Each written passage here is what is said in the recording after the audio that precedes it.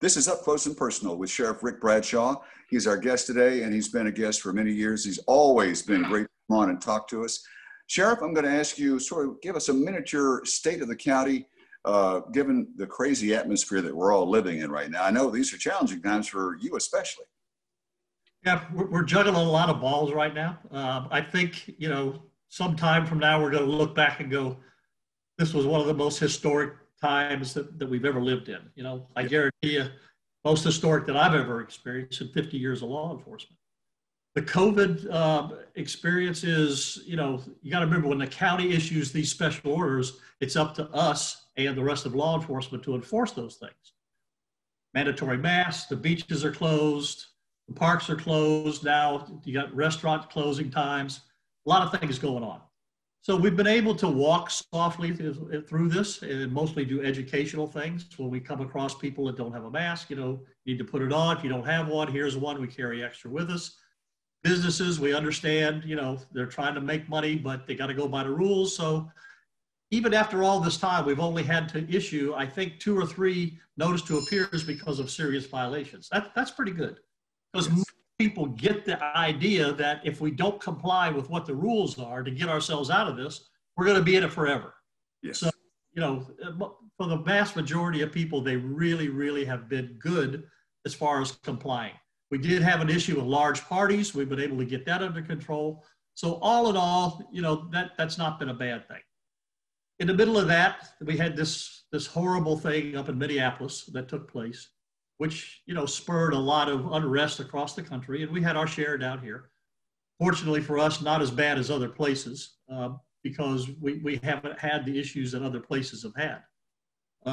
West Palm had a couple bad nights, but we were able to get over there and help them out and stop it. But for the most part, again, we were able to walk through this with the protesters, let them get their message out, but at the same time, make sure that the rights of everybody else were not infringed upon.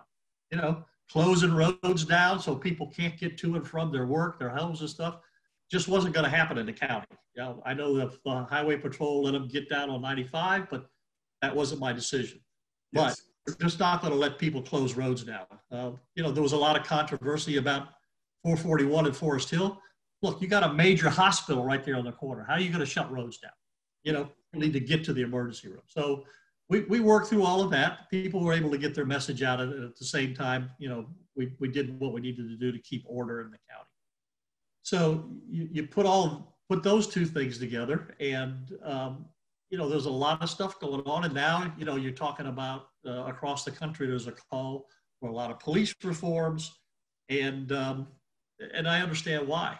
Then you toss a possible hurricane on top of that. All right, so we really have done a good job at adjusting. Actually, we're very prepared for hurricanes. The only big adjustment was the shelters, where we got to do social distancing. We got to screen people when they get in there. If anybody's sick, we got to quarantine them. So a little bit of extra effort to that, but we're able to manage it. But that's a lot to have happen. And throughout this whole thing, it's the same story. The men and women of the sheriff's office and law enforcement leave their own families. They leave their families to come out here to make sure your family's safe throughout all of this. So, I give them so much credit for that. It's unbelievable. And let me talk about these police reforms a little bit. And I understand why there's a call for that because, look, there's 800,000 police officers in this nation, 800,000. No doubt that some of them are not good and we need to get rid of them. And with all those police agencies, there's a lot of them that needs some work to be done to get up to speed. But I watched the speech by President Obama, ex-President Obama, where he talked about 8 things that had to be done now. He called them 8 can't wait. 8 things that had to be done now for a police agency to show that they had what it takes to serve the community. Yeah. Well, we've been doing those 8 things for years, all 8 of them. Every single one of them. No chokeholds, transparency, accounting for use of force, continuum of use of force, de-escalation, you name it. We've done that. Now, that doesn't mean that we're satisfied with it because we're always trying to get better. We're an accredited agency, so we're always looking at our policies and procedures. So we're not going to stop just because we've got those 8 things going, but people need to know that we have those in place. So Yes. we don't have to get up to speed on those. There's a lot of call for defunding the police. What I don't call it defunding, I call it redirecting of resources. And 2 of the things they wanted to have happen with that was for some funds to be directed towards mental health and substance abuse. Well, if you remember right, I already started a mental health unit that addresses mental health issues and substance abuse. We 7 already years, wasn't it 7 years ago, I believe, already? about 6, yeah. So I have to take funds away from somewhere else to do that. We've already done it, and it's paid great dividends. And then one of the things that I want to do if I'm able to get reelected is I want to double the size of that unit, because it's paid such great dividends, helping people out here, helping people stay out of jail, de-escalating situations. So we have that in place. The other thing was, redirect some funds to social programs. Well, since I've been the sheriff, I've redirected $10 million worth of funds into social programs, work jobs, the Urban League, the Boys and Girls Clubs, after school programs, feed the hungry, feed the homeless. Every year, twice a year, I send a list of projects over to the county commission to be approved, and usually it's around $600,000 to $700,000. But it's not taxpayer dollars; it's out of forfeiture funds. What doesn't cost the taxpayer a dime, and I'm still accomplishing the same thing. So they don't have to redirect any funds for me. I hope that, you're saying that right now, we help get the word out that those are not taxpayer dollars. A lot of people like to try to, misguide others by saying that it is, but it really is not. Right. And there's a lot of things I use those funds for to help not use taxpayer dollars. It's like I've had to move my office away from Gun Club because they're renovating all of Gun Club. They're going to gut the entire building. And I had to move my executive staff, which is about 15 people, and it could be more, to a building up in the gardens, and find some office space that is secure. It's not, first floor stuff, has the covered parking, a lot of things, right? It's not cheap, but I was able to pay for it out of forfeiture dollars. So it didn't cost taxpayers anything, right? So I try to be very mindful of that, and not use taxpayer dollars unless I have to. Right. There's some instances it just has to be done with Homeland Security and some other things. So, as far as the police reforms are concerned, we're where we need to be, but we're going to enhance that. One of the things we're going to enhance is body cams. There's a big call for that. Only 56% of the police departments in Palm Beach County have body cams. We've been wanting them for years. We just haven't been able to afford it. I can't take money out of other operations just to get body cams. So It wasn't budgeted, because there's a lot of other things that I need to buy that keep the organization going. So I just can't put those aside just because somebody wants us to have body cams.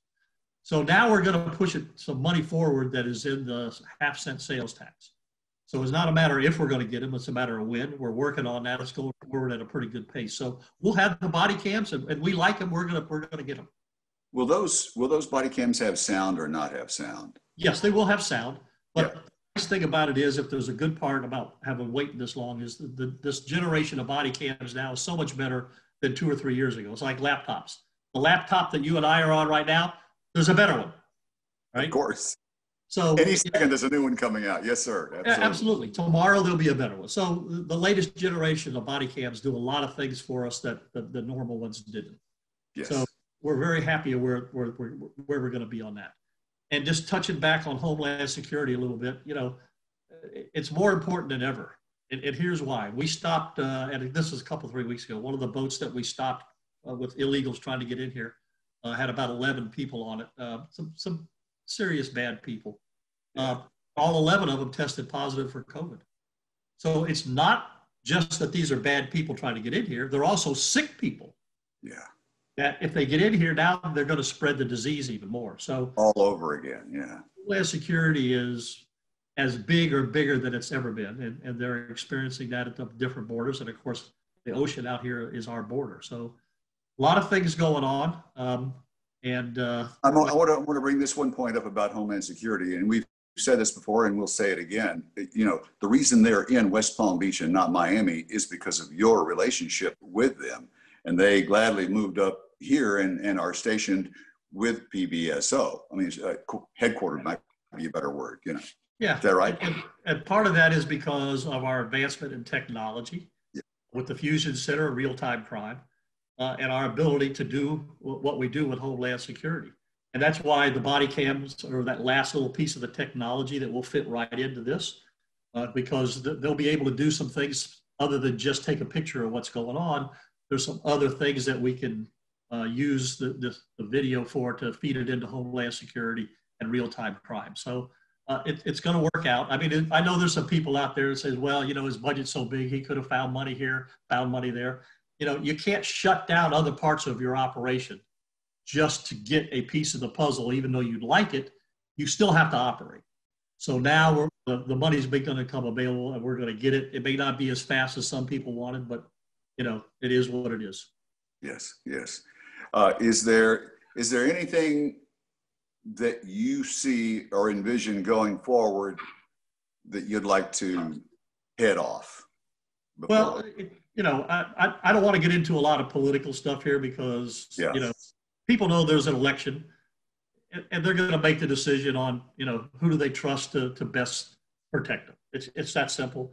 You know, I can sit here and talk for hours, but it comes down to a personal decision. Who's the best qualified? Who's the most experienced to protect you and your family? It's that simple. So, you know, I'm not going to go there a long ways, but I just want people to know that, you know, going forward, we're going to expand the mental health. We're going to get the body cameras. We're going to make sure that the reforms that need to be done going forward are there, expand on what we have, and just keep people safe in their neighborhoods like we've been doing. Our community policing effort is really good, and we're going to expand on that. It verified how good we connect with the community when COVID hit, because we were able to feed some people that didn't have the ability to feed themselves because they lost their jobs. Met a lot of doctors and nurses and first responders because they couldn't get to a meal at the end of the day. Got people to the testing sites. And that's because we were so connected to the communities with our community policing. So if anybody was to pop up and say, you know, oh, I'm going to do this with community policing and expanding, no, we're very, very good at community policing. Very good. Well, that's obvious on all the social platforms, which I see, and I'm always proud of that. I don't see everything, but what I do see, I like to comment and resend, because it's important that everybody knows about the effort that's being put forth by PBSO. I think your community relations are second to none. And I don't know about all of the police agencies all across the country, but I've never seen any with the outreach that you guys put in. Well, I mean, here's the reality of what's going on in Minneapolis and Portland and some of these other cities. The relationship between the citizens and the police didn't get that bad overnight, right? Yes. It's been going for years. It's just that this one thing sparked it and put it over the top, right? So, and I think that's why you haven't seen as bad a situation here, is because not only PBSO, but a lot of the police organizations work very, very hard to stay in touch with the community, have that relationship, so we don't have these kind of problems, right? I try to tell people, don't make other people's problems our problem. If we've got problems, they come forward. You know, several years ago, I started regional citizen advisory boards, where in the different regions across the county, my commanders meet with citizens and they talk, you know, what is it that you want to see from us? What is it that we're doing right? What is it we're doing wrong? What is it that you think we can do better? Yeah. So we get citizen input like that, because that's another thing that people want to see out here in police reforms. So yeah, we're already doing that too. I love it. I love that. Yeah. Well, so Sheriff, I guess a good way to sum this up is that PBSO is one agency that's prepared for 21st century law enforcement.